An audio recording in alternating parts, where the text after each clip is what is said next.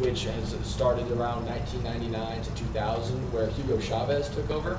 And so even though he promised that, and he was democratically elected, and he promised that he would bring reform and growth to the economy, but instead took it over and used socialism to make things such as toilet paper and fruits, things that they could easily make, almost impossible to find because the government didn't know that they needed toilet paper or fruits. And so since then, in his passing of 2013, his vice president then took over, and since then, we've seen Venezuela go into an economic collapse because socialism just didn't work out for it. So, and Venezuela also has like a 1,000,000% inflation rate, and they used to be the richest country in South America, but now they're starving because, like Kenneth said, they can't find fruit and stuff like that. Why were they the richest country in South America? Because of all the oil and natural resources that they have. Their economy was built around oil, and one of the things that led to their collapse was they had put all their eggs in one basket, and then Or all their gas in one tank? basically, and then when the oil prices dropped pretty significantly, their economy collapsed, and that was obviously Prices dropped, so revenue dropped, so their GDP went down. Yes. Okay. And that was affected because Hugo Chavez died? Is that what I heard earlier or no? well, so Hugo Chavez did die, Yes. but when his vice president took over, it was then after that point where then oil prices dropped, and so then because of his policies, it then sent the country into an economic decline. I mean, that sounds terrible. We don't want that to happen to the United States. So, but are there any examples of socialist government-run countries that have done really well using socialism? So the only one that we could find was Catalonia has arguably been seen as a country that had a socialist success in the sense that it was working up until the point that they got invaded and a revolution occurred. And so some people would argue that it was working and it was only because of the revolution that happened, and some people would argue that the revolution came because socialism was taking over. And so it really comes down to a point of view thing where you can then argue that that was working and it was because of outside forces, or you could argue that because of socialism working, something rose from the inside. And another one that was often seen as good until it wasn't was Venezuela, which it was often seen as something that was great and great and great and great until eventually all the after effects happened and it caught up with itself. And so while it was functioning, it was like a symbol of socialist success until eventually it fell apart. Am I the only one who doesn't know where Catalonia is? It's like Spain. Oh, okay. So I think Vietnam. So I guess the other question that I have is, and most likely because of the way the United States is set up, we're not going to have a purely socialist form of government. Probably not going to happen. More likely, some of those socialist practices might be incorporated into democratic socialism. Is maybe more the way that people are leaning. Countries that are practicing that, is that successful for them? Are there going to be things happening in those countries because of their practices? So Denmark is often seen as a country that is a socialist success, even though the prime minister would say otherwise that they are a free market nation. And so often they're seen as a hybrid between the two. The big thing with Denmark is that they have free healthcare, they have free schooling. The way that they've set up their economy is very, very socialist, in that they're giving out benefits to a large population of their people. But the only way that they can support that is through the free market. And so they have a 50% tax on income and luxuries, which is higher than here in America, of course. And so it practically half. Yeah, it is. And so you get things like cars that are exorbitantly high prices. Stuff that we're seeing as $118,000 to $120,000 for even your lowest level car. Things that we would see as insane, they have, because of their benefits with healthcare, we're seeing with it's not necessarily working out. And so Denmark has recently been, allowing for private institutions to take over in terms of healthcare and schooling, which then in turn make the government look like it's not doing as well because private schooling isn't run down or deteriorated.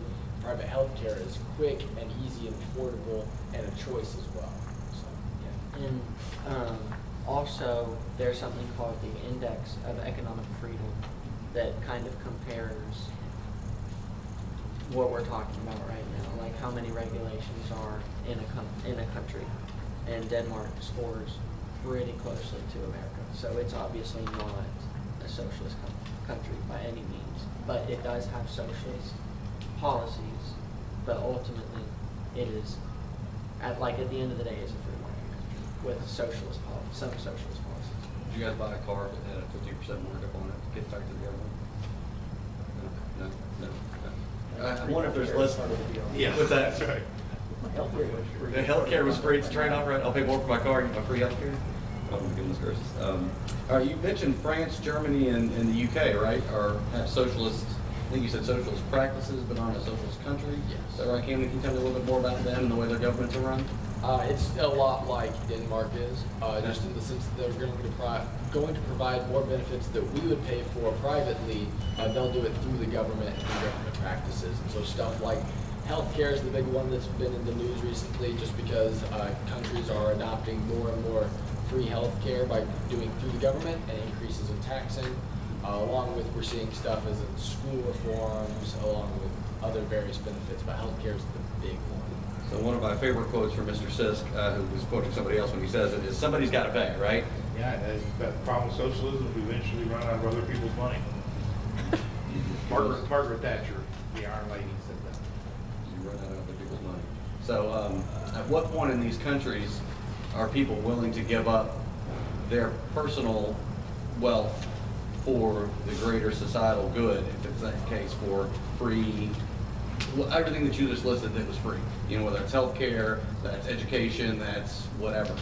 I mean, do we see, is there a balance there? Is there a certain point if we end up like Venezuela and the Germans or the French go, I'm done with that, let's bail out, or does it just continue to perpetuate itself forward? I think once a country reaches a pretty good economic point, you start to think like, oh, we can help more people. We can do this. This is possible.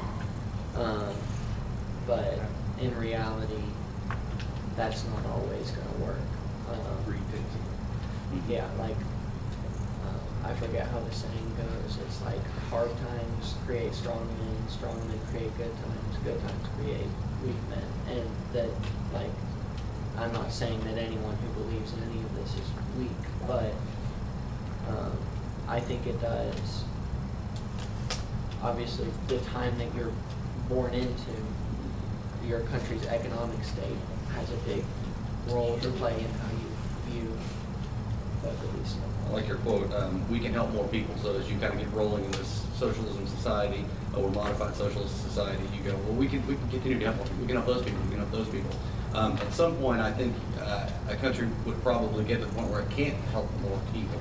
I've got a brother who lives in Sweden right now. He's enjoying a lot of the economic benefits that are there, the free stuff, the free healthcare, the free education, the free all those sorts of things. But he's certainly seen some of the rough edges to that as well, and the societal impact.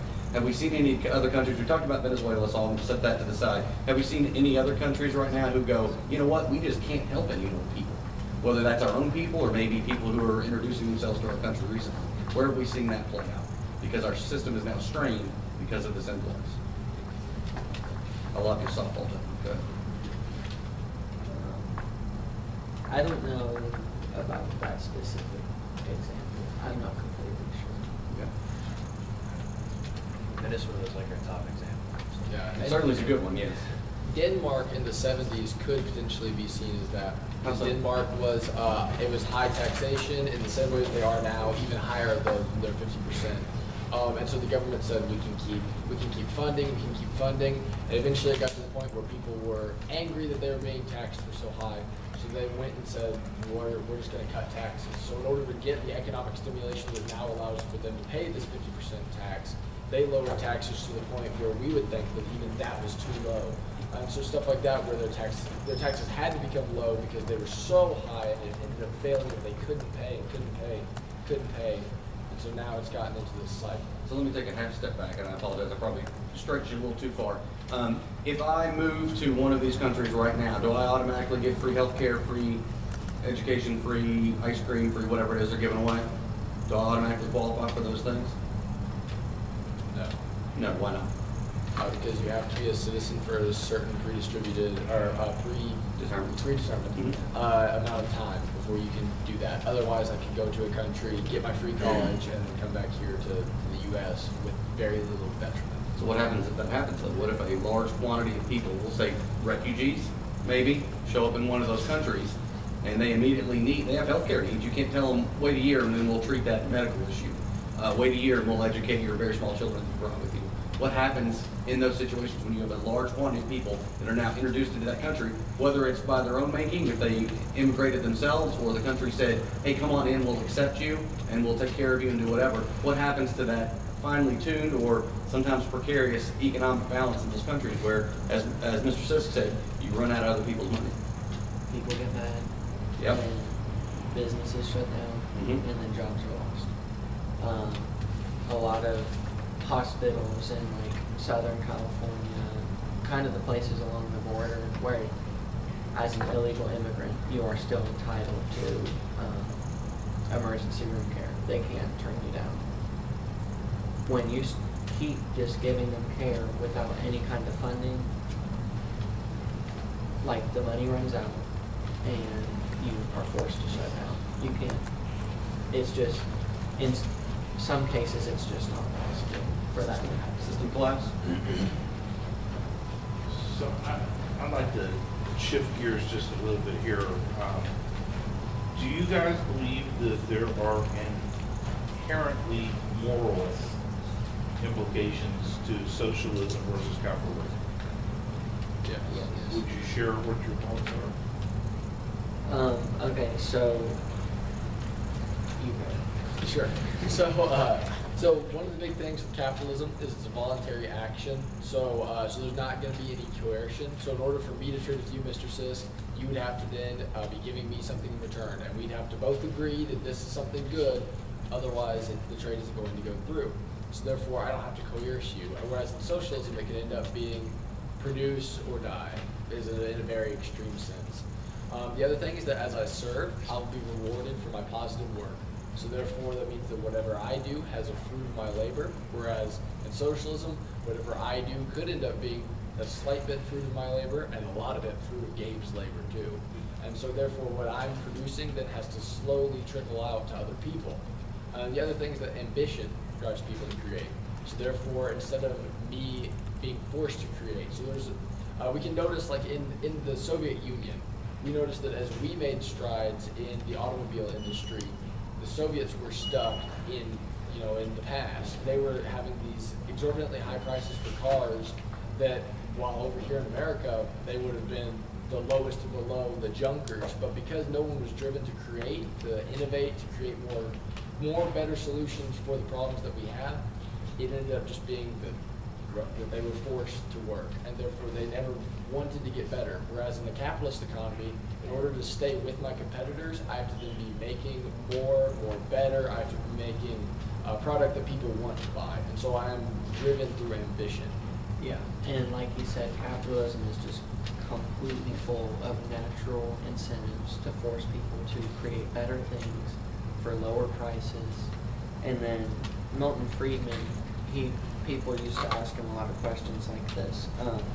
And when it comes to the responsibility to the poor, there is socialism and there's capitalism. Socialism would say that it's up to the government to provide for these people, and it's forced upon people to pay taxes and then distribute that to them. But he says, in a capitalist society, it is up to the individual to take care of these people. Take it one step further. What about the spiritual, not just the moral implications? What does the Word of God say about this and how we should do it? So biblically, we don't ever hear Jesus say socialism rocks or capitalism rocks. We never get that explicitly. But what we do get is Jesus says, give unto Caesar what is Caesar's, which we can say. It means you can't just not pay your taxes because they're too high.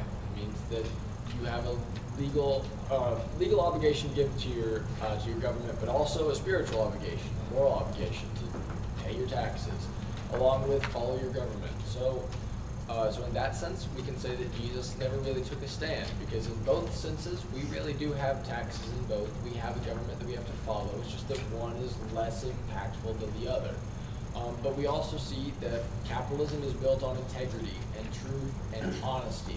I'm never going to be able to trade something unless I'm honest. And if I'm not honest about it, the market will punish me for it. And so therefore, since we know that the Bible is built on truths such as honesty, integrity, and morality, we can assume that capitalism would potentially be the better call when it comes to being a Christian economic system, because it allows for people to be honest and moral and true, rather than forcing each other to provide, and therefore creating this hostile environment rather than just the one of truth, honesty, and morality. Yeah, and that's a common misconception of capitalism, is people say, like, oh, it's just driven by profits, and they ignore all morality, they ignore, like, environment and stuff like that. But, like Camden was saying, you have to provide for the consumer. If you are not making something or doing something for the consumer that they want and are willing to pay for, you are not going to make money. You just won't. So the consumer has to serve, or the producer has to serve the consumer before they can make their profits. They are driven by profits, but that's also what drives them to innovate and create things that are better for lower prices. And it just results in a better economy, better just country to live in. Acts 2, verse 45 says, they sold property and possessions to give to anyone who had need. Does that sound capitalistic or socialist? That sounds socialistic, but you also have to, oh yeah, it sounds socialistic that I would be giving up what I have to give to someone else. Yes. But that's, once again, a spiritual obligation, and we also have to understand that the Lord will provide. And so, in a sense, while we can see that if I give away everything I have right now, and I give it to the poor, that I can then assume that the Lord will provide for me. And in some senses, people would say the Lord will provide like manna from heaven, and other people would say that the capitalistic economy means that as I work, I can then be provided for as if it was from the Lord. Who's the they? Yes. Let's say innocent. Who's the they? Who's They the sold The property. church. The church. Yes. Not the government. Not the government, which is the big distinction between the two as well. That the government gives out in socialism, whereas the church can give out freely in capitalism. Isn't the motivation also piece? If I want to give it away, if I want to donate to that charity, is much different than if Gabe tells me I have to donate to that charity. Yeah. Forced donation is not a donation, right? Exactly. Right. Like, by no means are we saying that as a capitalist you can't help the poor. That's not at all what we're saying. But we are saying that if it's going to be moral, it's got to be free will, it's got to be your choice. It just has to. So back to Mr. Small's point. They sold property and possessions and gave to anyone who had need. Socialist or capitalist? I would say that is capitalist, because that is not a government enforcement. You agree with that, Gabe? Yeah. Elijah? Also talk about that, like, your biggest thing in general is, do you believe, is man inherently good, or is he evil, or bad, you could say? From a biblical standpoint, we would easily say that man is not inherently good, so therefore we shouldn't be trusting ourselves, and we should be like focusing more on what God's going to provide for us. And stuff like that. So pre-Christ, God revealed himself to us through his chosen people, right? His nation of Israel. Was that a socialist government or a capitalist? Can you repeat the question? Sure. All of this discussion has been talking about Christ and his revelation to us. But before that, God mainly chose to reveal himself to humanity through his chosen people, the holy nation of Israel. That nation, did they have a socialist form of government? Did they have a capitalist form? You would think that maybe there's some message there that God wanted to communicate to us on government and formation of government, type of government. Thoughts? We know that in the pre-Christ Israeli government, that there was a lot of help between the people. that meant that if Gabe was struggling, I would be helping him. And therefore, if I was struggling, Gabe would be helping me. But again, I think that goes back to Mr. Robinson's point, is that it's not, it was a voluntary thing.